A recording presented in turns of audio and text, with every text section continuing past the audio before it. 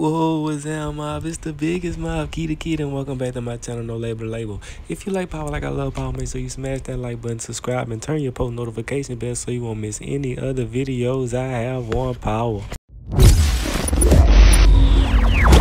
No label, the label. So after Vic called Claudia to tell her that the Dahlia recipe was leaked, if you missed that video, it will be in the link in the description. That Dahlia was leaked when Diamond found out from Bones that Dahlia was back on the streets. He told Tommy, his new business partner, and Tommy told JP, and JP leaked it all over the internet.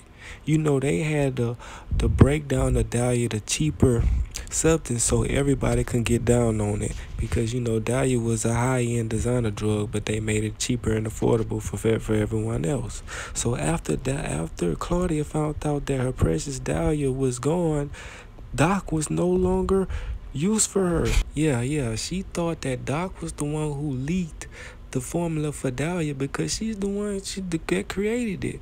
Why not leak Dahlia to get back at Claudia? She kidnapped me and got me in trouble. Why not leak it? You know what I'm saying? But it was actually JP.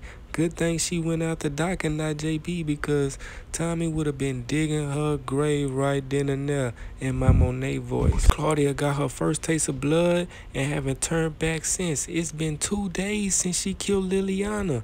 Now she killed the doctor? Man, she is on a roll. Speaking of roll, looks like we're out of time for today's video. If you like today's video, please give me a big thumbs up and subscribe. Turn your post notification bell so you won't miss any other videos I have on Power. Power Book 4 Season 2, Episode 1, Tommy's Back is out now. Go check it out. It's the mob, biggest mob, Key the Kid.